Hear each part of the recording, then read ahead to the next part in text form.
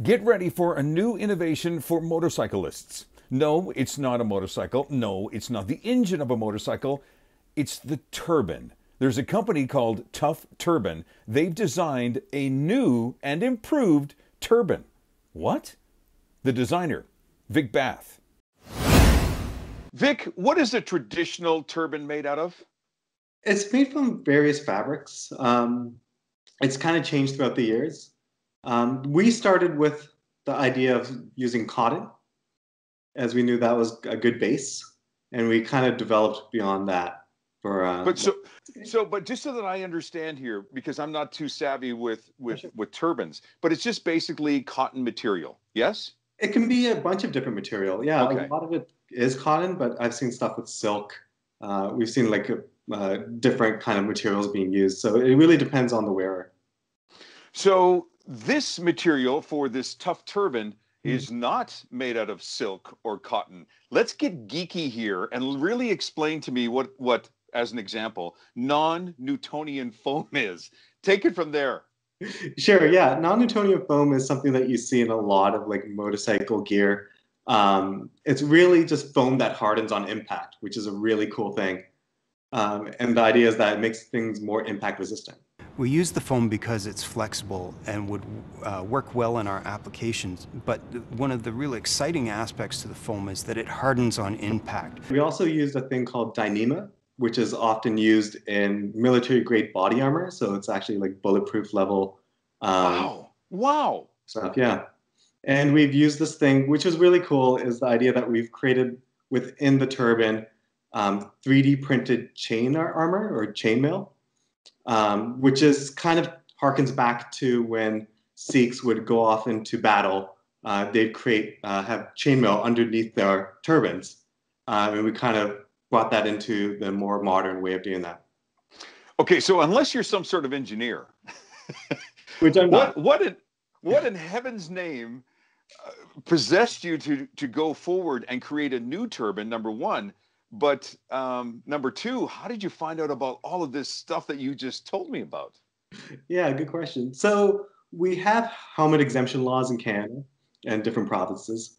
And for me, I thought that was great. It's a great symbol of inclusivity. And I thought, well, if we can find a way to celebrate the fact that we're celebrating people's personal beliefs, but also, is there something we can do to innovate in a way that has the latest protective gear from motorcycle manufacturers and kind of combine those two worlds to create not necessarily a replacement, but an alternative to the modern turbine. Tying a turban really expresses my personality and my religion and my culture. It allows me to show other people who I am and what I am, and even if they have questions or don't have any idea who or what I am, then it's very obviously easy for them to ask questions or even approach me and come up to me and inquire in terms of what it is on my head or what a turban is in terms of my religion and my culture. Heaven forbid there's an impact. Heaven forbid that a rider goes down who's wearing a turban. What's the difference between a traditional turbine and the results of that accident and one of the turbines this TOUGH turbine that you've created? Yeah, it's a good question. So in terms of testing, we know that all the material within the turbine has been heavily tested on its own. So like that non-Newtonian foam, Dyneema, and stuff like that. In terms of actually doing physically testing, that's going to be the next steps for us. So we've gotten outreach from manufacturers from around the globe, and they've talked to us. So I think the next step is going to be seeing how we can partner with them and seeing how their local laws can help test the turbine for their market. Vic, why was this important to you? Yeah, great question. For me, the idea really spawned from my dad, who grew up in a small village in India and always dreamed of owning a Harley. And that to him just represented the ultimate in freedom.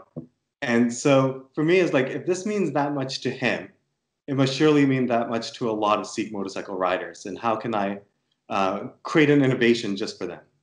What does he think of his son and this idea? Oh, he loves it. Yeah. It's awful. Does he say to you, okay, son, once this becomes very successful, where's my Harley? Well, he got it. He finally, in life, he got a 100th anniversary Harley Sportster. And he rarely rides it, but just the fact that he owns it is just like, finally, I got that little piece of freedom that I've always wanted. So that's kind of great. So what kind of cost are you thinking of? And when do you think we might be able to see this as a mainstream item?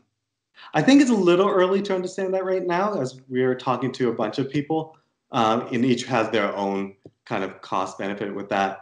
But we're hoping to make this available for as many people as we can.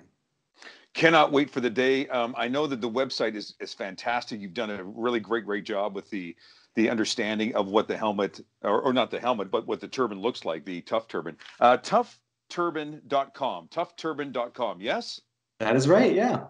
When you get this thing in production, I want one.